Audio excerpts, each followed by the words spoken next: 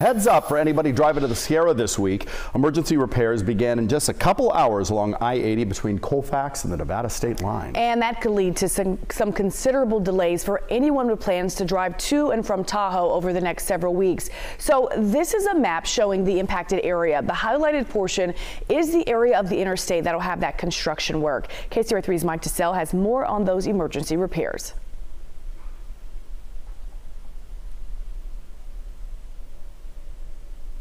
We're standing right at the entrance to Interstate 80 here in Colfax, and in the words of Caltrans, the damage done to the interstate from here all the way to the Nevada state line this winter is, quote, unprecedented.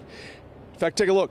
Caltrans posted these pictures after doing an assessment of the interstate and finding that the cracks, the potholes, and those deep ruts on the roadway likely would not hold up through another winter. And a big factor here in causing all this damage, the record snowfall and the rains that followed.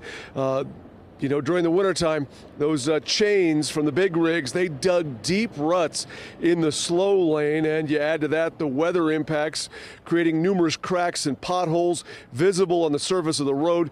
The extent of this damage leading to $84 million in emergency repairs. Specific to today is that the first segment of multiple segments begin this morning on the stretch between Donner Pass and Boca.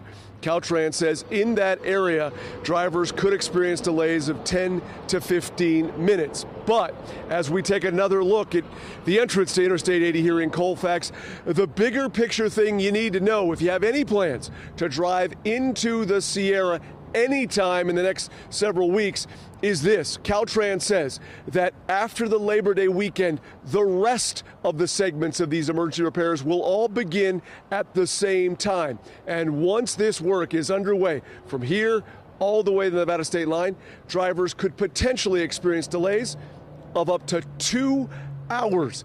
And again, all of it because of the extensive emergency repairs that Caltrans having to lead on this stretch of Interstate 80 through the Sierra.